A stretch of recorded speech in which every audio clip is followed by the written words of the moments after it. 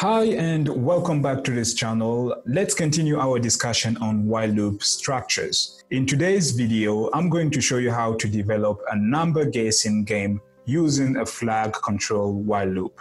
So a flag control while loop is another form that a while loop can take. So the game that we are going to develop must be able to prompt the user to guess the number that will be randomly generated by the program. But before that, let's briefly talk about flag control while loops. Actually, a flag control while loop is a loop that uses a boolean variable to control the flow of execution of the loop. And that boolean variable is then called, in programming terms, a flag variable. The code that you can see on the screen here is a typical example of a flag control while loop statement. What we can note in this code is that the loop control variable here is a variable of type boolean.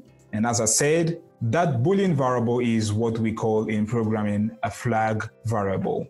And down here, the loop condition is going to be used to test the flag variable. And if this loop condition is evaluated to true, then these action statements will execute. In the body of our loop, we also have an if statement down here, and that if statement is being used to update the value of our loop control variable. The value of the loop control variable is going to be updated whenever the condition of this if statement evaluates to true. So now let's run this portion of code and see what happens. So as you can see here, we are having all these values here based on this action statement we specified here. So let me delete this portion of code and then we are going to start developing our number guessing game. And as I said at the beginning, suppose that we want to have a game that randomly generates an integer number greater than 0 and less than 100. And that game must be able to prompt the user to guess the randomly generated number. And let's say, for example, that if the user guesses the number correctly, then the program will print out a specific message. But if the number guessed by the user is not correct, the program will check to see if the number guessed is greater or less than the random number. If the number guessed is less than the random number, the program will print out a message saying that the number guessed by the user is less than the random number. But in case the number guessed by the user is greater than the random number, the program will print out another message saying that the number guessed by the user is greater than the random number. So the user will be prompted to guess that random number over and over again until he enters the correct number. So here is how the code of this game will look like. I will start by creating an input object since I'm going to use the keyboard as the primary source of input. So up here, I'm going to say static scanner. I will say console, new scanner system.in. All right, I need to import the scanner class. I'll say import like this. The next thing to do is to declare the various variables that I will use in this program. So the first variable will be the one used to store the number guessed by the user. And I will say integer guessed number. So guessed number is the name of that variable. And I will say like this. The second variable will be used to store the random number generated by our program. And I will also say integer, and I will call this variable random number like this. Next, I need to initialize this variable random number. And since we say that we want the program to randomly generate the number, that's the reason why I'm going to use a predefined Java method called the random method. And that random method is part of a Java class called the math class. So I will simply say random number like this, assignment statement, int. So I'm putting that int here to make sure that the statement will return an integer value. And after that, I am going to say math like this, that random. So this is the class, open and close the bracket here, 100. All right. So next, I need to declare the loop control variable before writing my while loop statement. And as I mentioned, in this program, particularly, we are going to use a flag controlled while loop. So the loop control variable must be of type boolean. So I will say boolean. I will choose to call it flag variable like this. And I will initialize it by giving the value false. Now I can write my while statement. So I will say while. So since this is a flag controlled while loop statement, I'm going to test the flag variable. So I say while flag variable like this.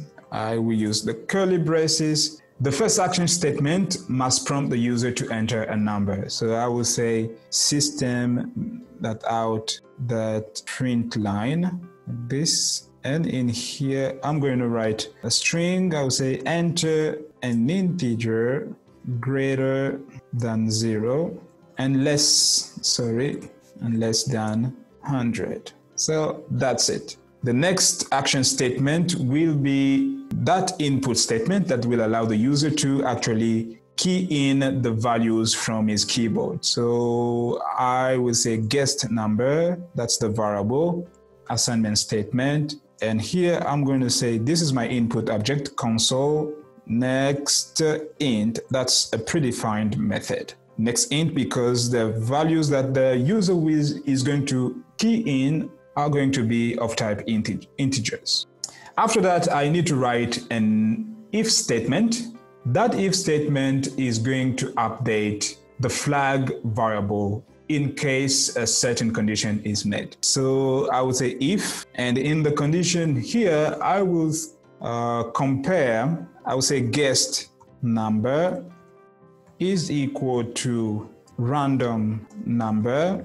In the curly braces here, I would say system.out.println. So this is the case where the number that the user has guessed is equal to the number that was randomly generated by the program. So I will say, congratulations, you guessed the correct number, semicolon like this. And because the user has been able to guess the correct number, now I need to update the value of the flag variable. And when I update that value, it's going to stop the execution of the while loop. So I will say true here, because you remember that we initialized it by giving it the value false up here. So here I need to give it the value true. Now the next thing I will do is to add an else if statement. So that will be if the guessed number is less than the random number, I need to output a certain message. So here the message is going to be system.out.println, and I'm going to put my string here and say the number you guessed is less than the random number. So the last statement will be the else statement. So else, and here I will say system.out.println. So else, that means I will say the number you guessed is greater than the random number, semicolon. So that's it. So I'm going to add another statement. For example, I would just say here is just going to be a system.out.println, and I will say guess again. And I will do the same down here. And I will just say guess again. So that's it. So once everything is set up correctly, you can now run your program and see what happens. So I will click on run. I have enter an integer greater than 0 and less than 100. So I will say 1, for example, press enter. And it says down here, the number you guessed is less than the random number. Enter. So now I have down here enter an integer greater than, so I will enter another value, I'll say 19. And as you can see, the number you guess is greater than the random number. I need to enter another integer, so I will say 2.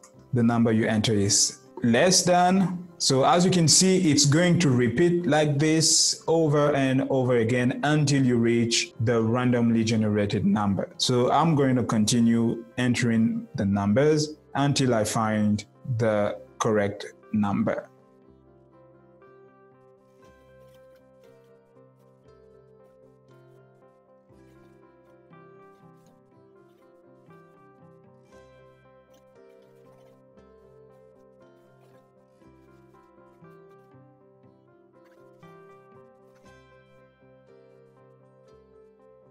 So here I will say 21, enter. Congratulations, you guessed the correct number. So the randomly generated number was the number 21. And as you can see, congratulations, you guessed the correct number. So I can't enter another number because as soon as the guessed number is equal to the random number, the while loop will stop executing. So that's why here I can't enter another number. But when the guessed number was different from the random number, I was able to enter the other numbers until I could find the correct number. So guys, that was it concerning the flag control loop and how you can develop a number guessing game in Java. I hope this video was informative, and please don't forget to like this video and also subscribe to this channel for more videos like this one. Let's meet in the next one.